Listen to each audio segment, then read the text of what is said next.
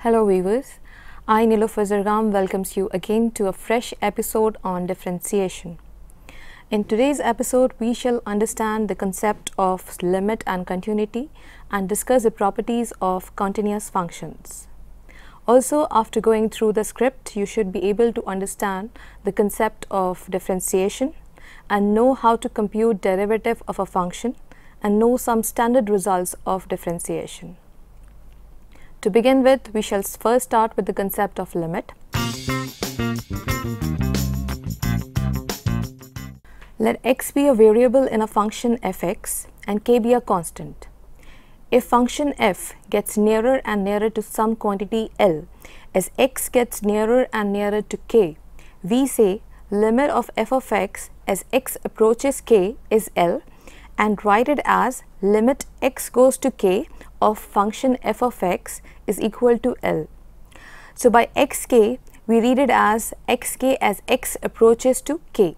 We mean that x assumes values nearer and nearer to k, but x is not equal to k.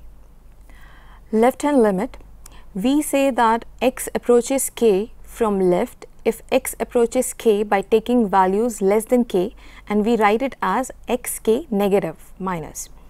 Now right hand limit will be, we say that x approaches k from right if x approaches k by taking values greater than k and write it as xk plus. For example, let f of x is equal to x square and k is equal to 2. The numerical approach to guess limit x goes to 2 of x square is as follows. So we have taken all the values for x, and on these values we have taken the corresponding values of fx. So if it's 1.5, then f of x is 2.25. If x is 1.9, it is 3.61. Then if x is 2.1, it is 4.41. And then if x is 2.5, it's going to be 6.25. Hence, we infer that for x sufficiently close to 2, x square can be made sufficiently close to 4. That is, limit x goes to 2 of x square is equal to 4. This fact is true for every polynomial function. That is, for every polynomial function, limit x goes to k of f of x is equal to f of k. For example, limit x goes to 4 of x square plus 2x plus 1 is equal to 4 square plus 2 into 4 plus 1, that is equal to 16 plus 8 plus 1, that is equal to 25.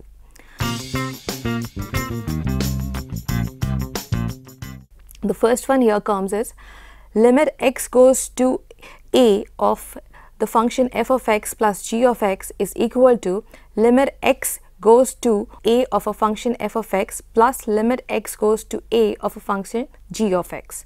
Second theorem is limit x goes to a of a function f of x minus g of x is equal to limit x goes to a of the function f of x minus limit x goes to a of a function g of x.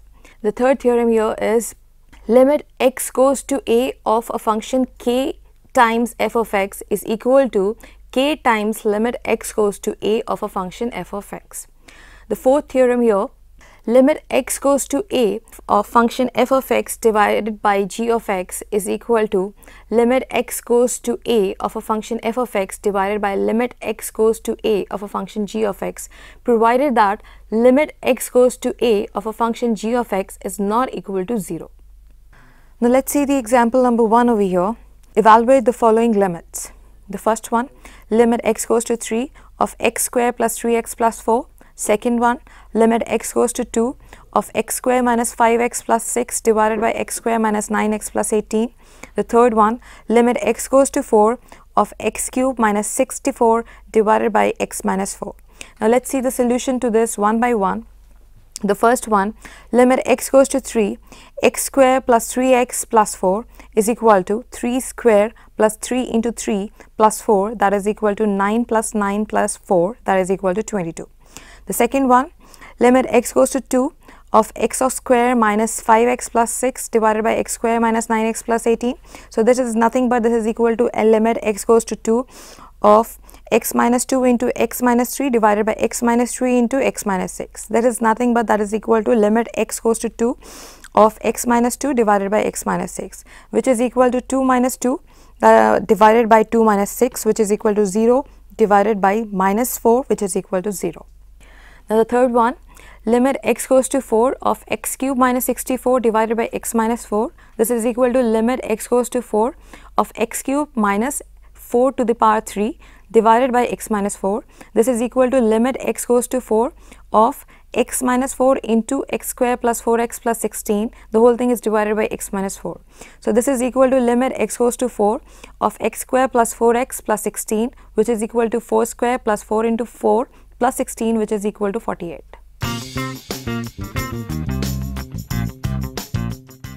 Let f be a function and a be a point in the domain of f. The function f is said to be a continuous at a if the limit of the function at a exists and is same as the value of the function at a. In other words, a function f is said to be a continuous at x equals to a of its domain if and only if the first situation, f of x is defined at x equals to a. Second condition, limit x goes to minus a of f of x is equal to limit x goes to plus a of the function f of x. Now the third condition is limit x goes to a of a function f of x is always equal to f of a. Now if x is equal to a plus h, then as xa, ho, and therefore f of x is continuous at x equals to a. If limit h goes to 0 of a function f of a plus h is equal to f of a, that is, a function f of x is continuous at x equals to a if f of a plus 0 is equal to f of a minus 0 is equal to f of a. The function is said to be continuous in an open or a closed interval if it's continuous at every point of the interval. The graph of functions which are continuous at all real numbers can be drawn without lifting the pencil. A function is said to be discontinuous if it is not a continuous function. In other words, a function f of x is discontinuous at x equals to a in any one of the following cases. The first case, f of a is not defined, and in the second case is limit x goes to a of f of x does not exist, and the third case is f of a is defined and limit x goes to a of f of x exists, but the two are not equal. Now let's come to the concept of continuity in an interval. A function is continuous in an interval a lesser than equal to x lesser than equal to b if it is continuous at every point of that interval. Thus f of x is continuous at x equals to a if f of a is equal to limit x goes to plus a of f of x, and also continuous at x equals to b if f of b is equal to limit x goes to minus b of f of x. If f of x and g of x are two continuous functions at a point or in an interval, then we have these following conditions. The first one, f of x plus g of x is continuous. Second condition, f of x minus g of x is continuous again. Third condition, c into f of x is also continuous, where c is a real constant number. The fourth condition is when f of x gets multiplied by g of x, it is also a continuous. The fifth one, f of x divided by g of x is continuous in its domain. Now let's see the second example here. Show that the function f of x is equal to 4x square plus 6x minus 3 is a continuous at x equals to 1. Solution to this is f of x is equal to 4x square plus 6x minus 3. So that is equal to limit x goes to 1, f of x is equal to limit x goes to 1, 4x square plus 6x minus 3. So we are taking limit x goes to 1 on both the sides, which is equal to 4 into 1 to the power 2 plus 6 into 1 minus 3, which is equal to 4 plus 6 minus 3, that is equal to 7. Also, we know that f of 1 will be equal to 4 into 1 to the power 2 plus 6 into 1 minus 3, which is equal to 7. Now, from these first two equations, we find that limit x goes to 1, f of x will be equal to f of 1. Therefore, we say that f of x is a continuous at x equals to 1. Now, let's see the third example here. Discuss the continuity of the function. In the first case, when f of x is equal to 2x, we also have a condition which says that if x is lesser than 2. In the second case, when f of x is equal to 4, we have the condition if x is equal to 2. And in the third one, f of x is equal to x plus 2 if x is greater than 2 at x equals to 2. Now, let's see the solution to this one by one. The first one, if we take f of 2 is equal to 4, this implies that limit x goes to minus 2 of f of x will be equal to limit x goes to minus 2 of 2 into x. So, that is equal to limit x h goes to 0 into 2 into 2 minus h. So, we are putting over here x is equal to 2 minus h as x goes to 2 and h goes to 0. So, that is equal to limit h goes to 0 of 4 minus 2h, which is equal to 4. Now, let's see the other side. Limit x goes to 2 plus of f of x will be equal to limit x goes to 2 plus of x plus 2. So, we see this is equal to limit h goes to 0 of 2 plus h plus 2. So, here we are putting x is equal to 2 plus h as x goes to 2 and h goes to 0. So, this will be equal to 4 finally. So, we find that limit x goes to 2 minus f of x is equal to limit x goes to 2 plus f of x, which is equal to f of 2. Therefore, we say that f of x is continuous at x equals to 2.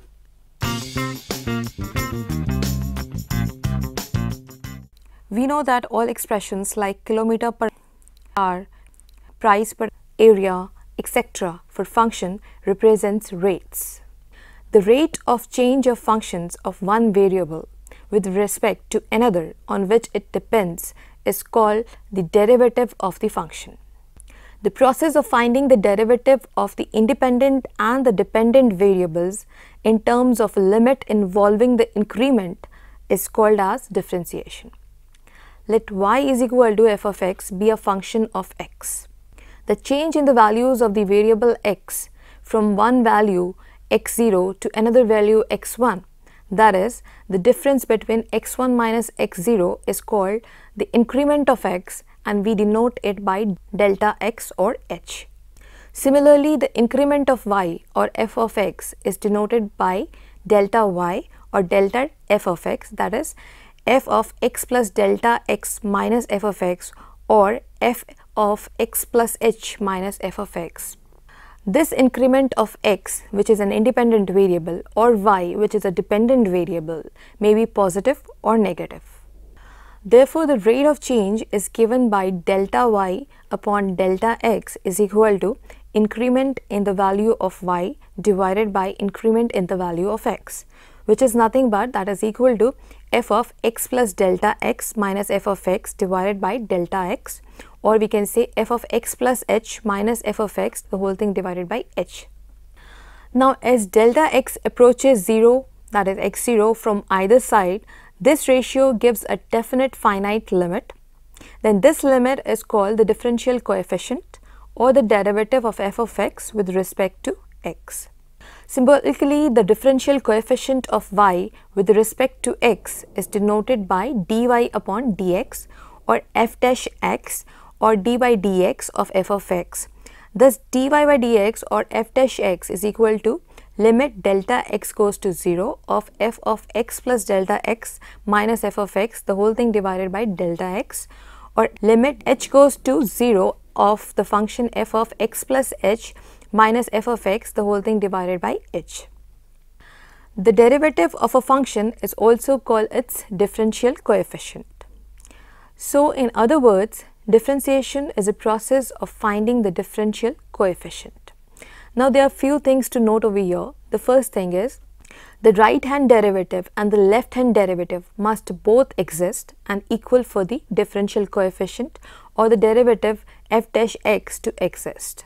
That is, limit h goes to plus 0 of f of x plus h minus f of x divided by h should be equal to limit x goes to minus 0 of f of x plus h minus f of x, the whole thing divided by h.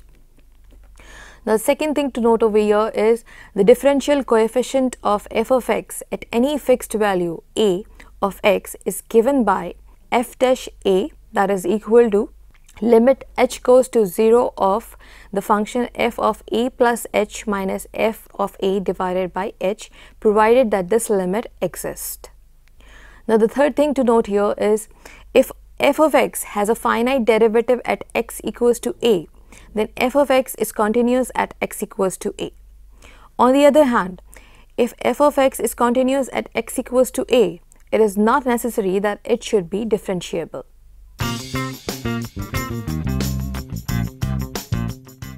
Now, let f of x be a function and f dash x its derivative at any point x. The value f dash a, provided it exists, is called the derivative of the function at x equals to a. Now, if f dash a does not exist, we say that f of x is not a differentiable at x equals to a. The derivative of a function can be calculated by the following 4 steps given over here. The first step is take f of x and find f of x plus delta x first. The second point, find f of x plus delta x minus f of x. And in the third step, divide the expression by delta x to obtain f of x plus delta x minus f of x divided by delta x. The whole thing is divided by delta x. The fourth step is then find the required derivative, that is limit delta x goes to 0 f of x plus delta x minus f of x, the whole thing divided by delta x. Now, let's come to the next example, which is example 4. Differentiate from first principle the following function. The function is 2x square plus 3x minus 4.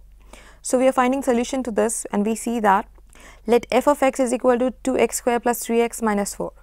Then we see that f of x plus h is equal to 2 times x plus h the whole square plus 3 into x plus h minus 4. So, by definition, we have here f dash x is equal to limit h goes to 0 of f x plus h minus f of x, the whole thing is divided by h. So, that is equal to limit h goes to 0, 2 into x plus h the whole square plus 3 into x plus h minus 4. The whole thing is subtracted from 2x square plus 3x minus 4. The whole thing is divided by h again. So, this is equal to limit h goes to 0, 2 times x square plus 2x h plus h square plus 3 into x plus h minus 4. The whole thing is subtracted by 2x square plus 3x minus 4. The whole thing is divided by h again. So, that is equal to limit h goes to 0, 4xh plus 2h square plus 3h, the whole thing is divided by h. So, this is equal to limit h goes to 0, h times 4x plus 2h plus 3, the whole thing is divided by again h. So, we see we can cancel h from the numerator and the denominator since h is not equal to 0. So, we finally have limit h goes to 0 of 4x plus 2h plus 3, that is equal to 4x plus 0 plus 3, that is equal to 4x plus 3. Therefore, we can write d by dx of 2x square plus 3x minus 4, that is equal to 4x plus 3.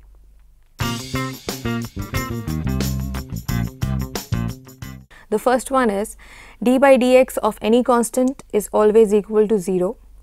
D by dx of e to the power x is equal to e to the power x.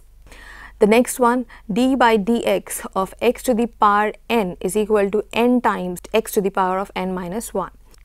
D by dx a to the power of x is equal to a to the power x times log to the base of e of a. The next one, d by dx of log of x is equal to 1 upon x. The last one, d by dx under the root x is equal to half times under the root of x.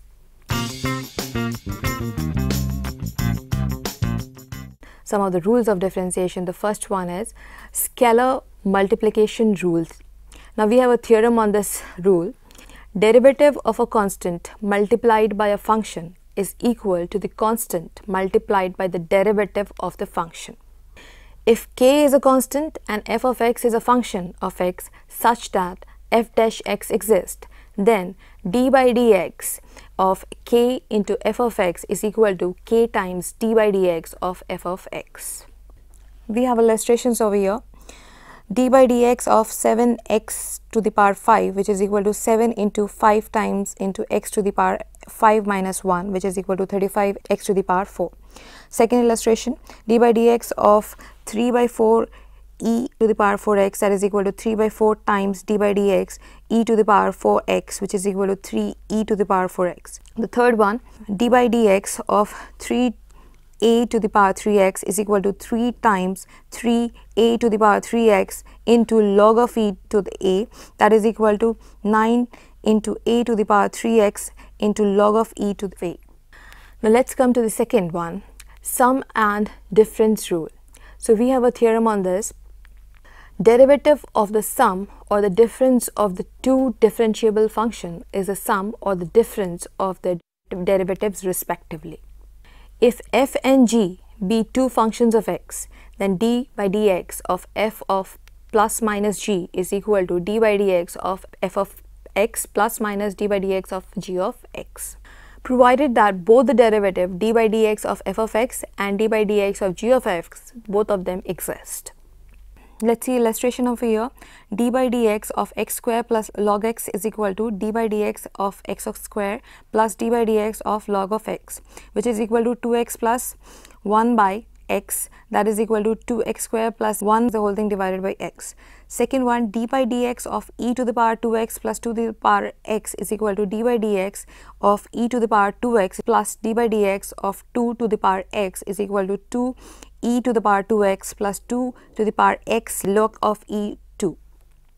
D by dx of 5x to the power 5 minus e to the power 5x is equal to d by dx of 5x to the power 5 minus d by dx e to the power 5x, which is equal to 5 times d by dx x to the power 5 minus 5 e to the power 5x, that is equal to 5 times 5x to the power 5 minus 1 minus 5 e to the power 5x, that is equal to 5 times 5x to the power 4 minus e to the power 5x. Now let's come to the next rule, that is product rule. The theorem based on this rule says that if f and g are two differentiable functions of x and y is equal to f into g, then d by dx of yx will be equal to f of x into d by dx of g of x plus g of x into d by dx of f of x, where y of x is equal to f of x into g of x. Let's see an illustration over here. D by dx 2 to the power x into x to the power 5 is equal to 2 to the power x into d by dx of x to the power 5 plus x to the power 5 d by dx of 2 to the power x. So this is equal to 2 to the power of x into 5x to the power 4 x plus x to the power 5 into 2 to the power x into log of e2.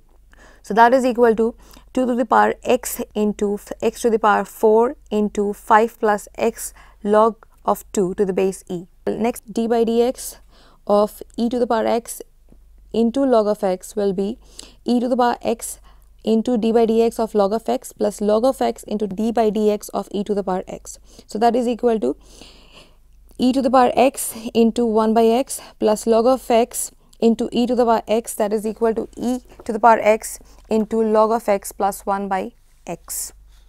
Now let's come to the next rule, that is the quotient rule.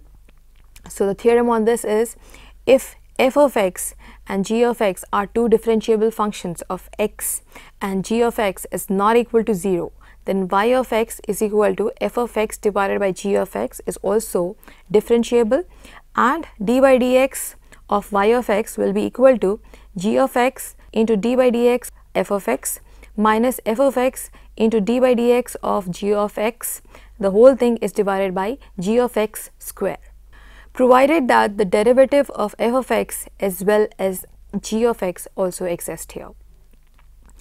Now let's come to the next rule, which is chain rule. This rule is a derivative of a function of a function.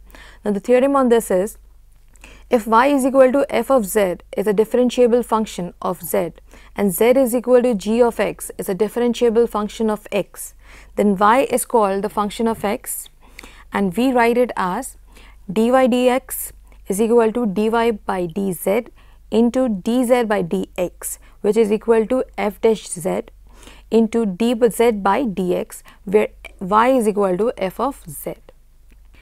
Now let's see the next one, which is logarithmic differentiation.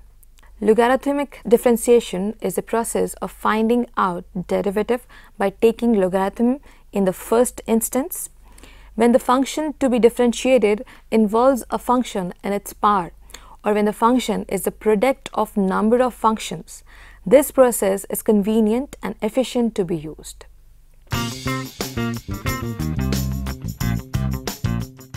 Now what are implicit functions here? Let's see. An expression in x and y in which y is not expressed directly in terms of x is called an implicit function of x and y. A function in the form f of x and y is equal to 0, where y cannot be directly defined as a function of x, is called an implicit function of x. For example, x square into y square plus 3xy plus y is equal to 0 is an implicit function. In such a case, we differentiate each term of this function with respect to x and then solve for dy by dx.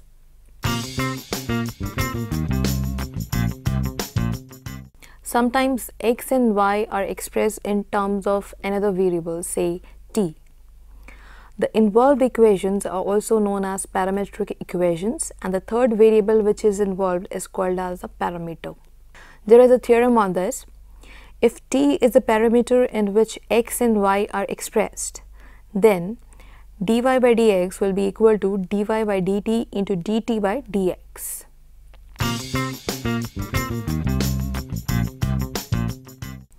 Derivative of function y or f of x with respect to x is denoted by dy by dx or f dash x. If dy by dx or f dash x is also differentiable, then its derivative is called the second derivative of the function, and it is denoted by dy by dx of dy by dx or d square y by dx square or f double dash x. Similarly, derivative of dx square y and dx square or f double dash x is called the third derivative of the function, and it is denoted by d cube y by dx cube or f triple dash of x, and so on.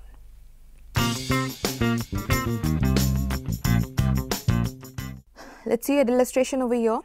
Differentiate log of sine of x with respect to cos of x. Solution to this is, let u equals to log of sine of x and v equals to cos of x. So therefore we have du by dx is equal to 1 upon sine x into d by dx of sine of x, which is equal to 1 upon sine x into cos of x. That is nothing but cot of x. And dv by dx is equal to minus sine of x. Therefore du by dv will be equal to du by dx into dx by dv. So that is equal to cot of x into minus 1 upon sine of x, which is nothing but that is equal to minus cot of x divided by sine of x.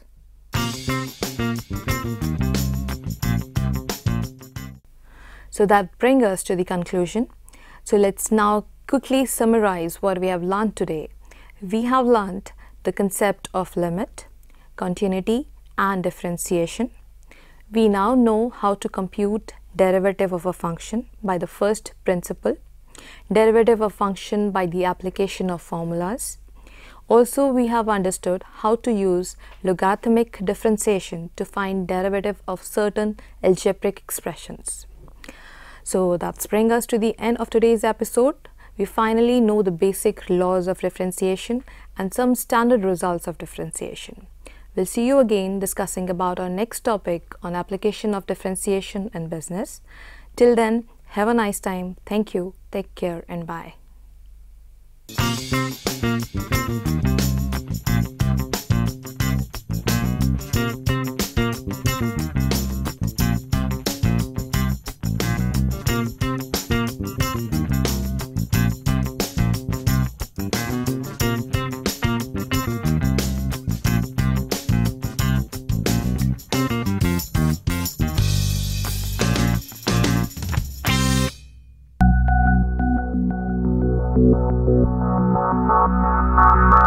you.